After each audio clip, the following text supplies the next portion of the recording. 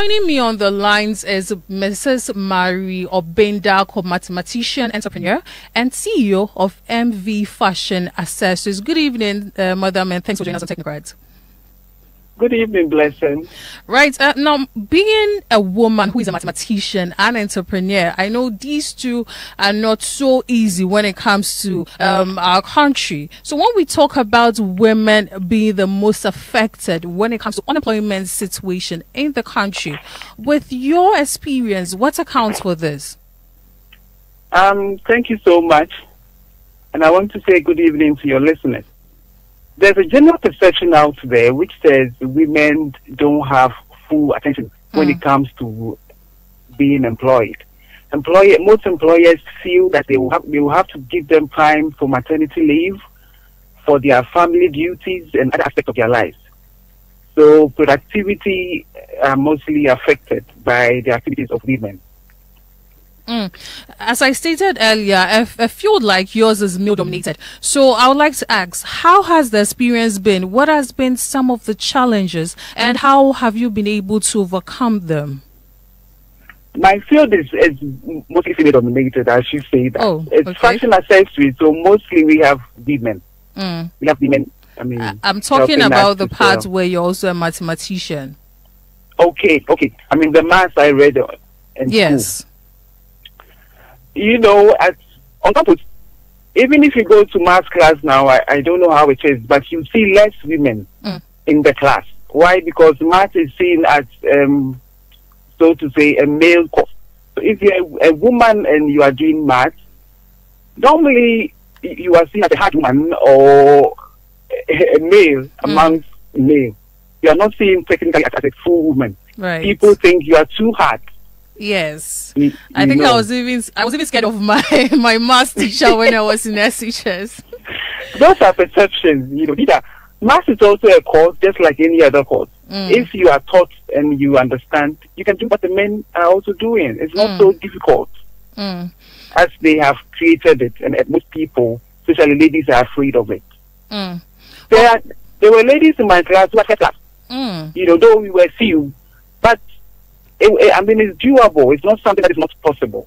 Right. When I was talking to Mr. Skofri, he made mention that when it comes to women unemployment, looking for job as a woman, biological structure of women are also taken into consideration, as you mentioned earlier, maternity leave and the others. Yes. Now, how has that affected women when it comes to finding jobs? Has it gotten better, or is it just getting worse?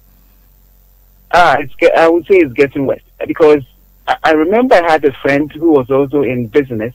I mean, he stopped now. But he used to say that when you pick women, they can all go to maternity leave at the same time. Right. And how do you run your business? So he would rather want to pick few ladies and then a lot of the men just to complement it. So that is not gone. It's still, people still consider that. Now let's talk about governmental policies that can help curb female unemployment in these countries. You've had the opportunity being an entrepreneur as well. What are some of the governmental policies that you think can help women get more jobs, especially when we are being unfairly treated because of our biological structure? For that, I think there's less the government can do, because the industries are not many. Even for the male, you don't have much industry to employ people in general, not only women. So I would say that if you're a woman and you're on campus, don't assume or don't accept what people normally say or believe that employment is just a continuation of education. Don't see it that way. Don't just sit there and wait to be employed after school. Once you are in school, you have a lot of hours that you do other things which is not academic. If you have to learn a skill, learn it. If you have to learn a trade, learn it. If you have to go to a market and sit by a woman who is selling, just be there to learn how to sell. Because that will not make you depend on the government so much.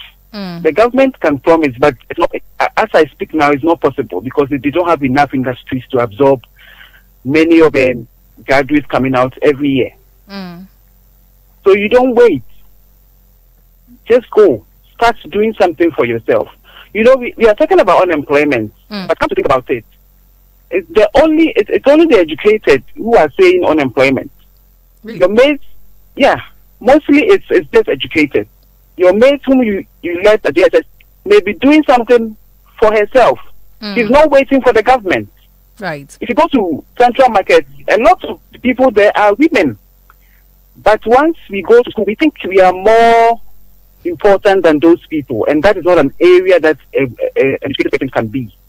So we leave those sectors for the uneducated, and we keep on saying there's no job, we don't have employment in this country. Right. So I think we have to change their mindset. Okay. But talking about women getting into such trades, now, aren't we limited as women? We are being told as women that there are certain professions that we can't get into.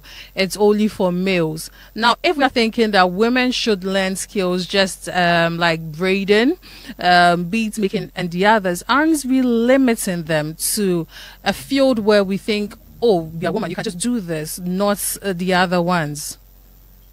No, I don't think so. Because if you want to shop right, it's just a provision shop which has been enlarged, isn't it?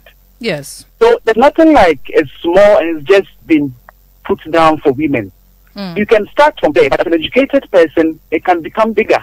Okay. Because you have been schooled, you can read and write.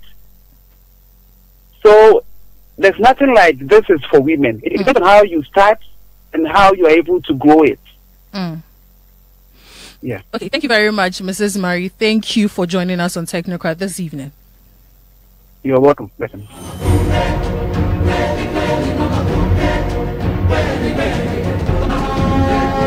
That was Mrs. Marie Obendako, mathematician, entrepreneur, and CEO of MV Fashion Accessories. Now, she says that women must not be limited to just things that you can do after school. You can go out there, start something small, learn a skill. You don't have to wait for the government to get you a job.